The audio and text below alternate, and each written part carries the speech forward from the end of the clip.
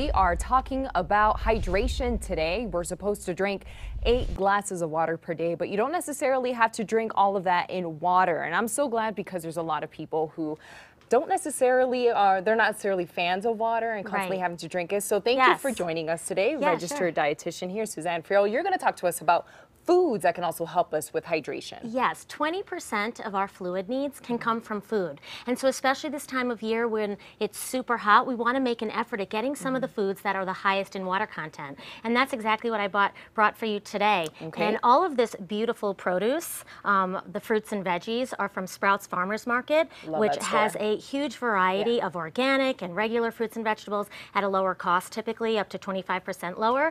So for starters, we'll start with some of the highest ones, and so watermelon is one of the highest fruits in water content, and so I brought these really fun kind of watermelon popsicles that you could make with your kids, and it's just a really fun way of eating watermelon. And then also strawberries. Many people don't realize that strawberries are like the second highest in its water content, so including that. And then the third highest is grapefruit, and then cantaloupe, and then really getting that variety is key. But the food that is the absolute highest in water content is the cucumber. So really making an effort at getting that. I made this spiralized cucumber salad. I used the Sprouts organic balsamic dressing, and if you want, you can use it in this. That's very easy to do. I'm actually going to work on this while you're talking, just to show people how easy it is, and just a really cool option to hydrate. Well, and also you can spiralize your zucchini, your cucumber, and actually use it on top of, you know, your barbecue sandwich, you know, turkey sandwiches, burgers, and top it for that extra hydration. And then iceberg lettuce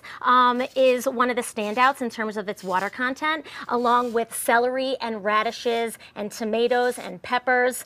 So really, you know, again, incorporating these foods when you can. Radishes slicing really thin and putting on salads.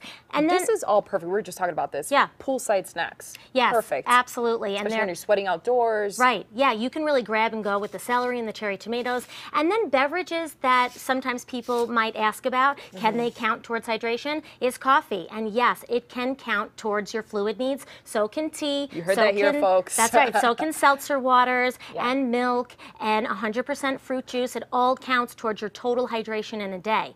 So, So you want to consider that when you're thinking about, oh no, I have to drink 8 cups of water a day. Well, not necessarily. Not if you're incorporating these kinds of foods into your diet. That's right. You want to make an effort. I always say 50% of your plate as fruits and vegetables, and then you should be getting that hydration. And really to note, hydration impacts the transport of vitamins and minerals in the body, our energy levels, muscles, joint, tissues, digestion. So it's really key to keep it top of mind. And during the summer, more important than ever, since we are probably sweating more than usual. Without a doubt, yes. And so just if you had to like throw a number out there, if I'm used to drinking 8 glasses of water, but instead, you know, I have 2 servings of my watermelon, I have some of my salad, can reduce by maybe 1 or 2 cups? Well, actually, the Institute of Medicine recommends that women get total fluids 11 cups a day and women 15 cups a day.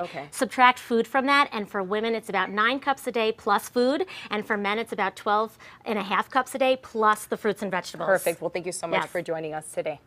Right, now back to you, Tom. All right, coming up at 8 o'clock, Brittany.